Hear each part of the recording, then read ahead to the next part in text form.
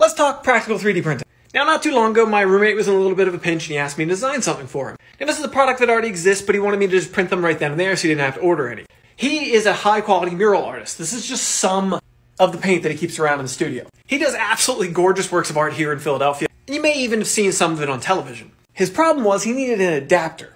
You see, this premium Montana 94 paint uses a tip like this one, which has this male tip inside of there. However, with standard Rustoleum, you can't do that. You see, it has this male tip in there, and these caps have a male tip, so you end up with a really weird docking situation. So that's where this part comes in. Now, I designed this on the top side. With a fair bit of pressure, you push this tip down onto here, and on the underside, you have a receiver where it presses onto the Rustoleum can. You can use those wings on there for a different way to spray the can, or use them for pulling the tip back off.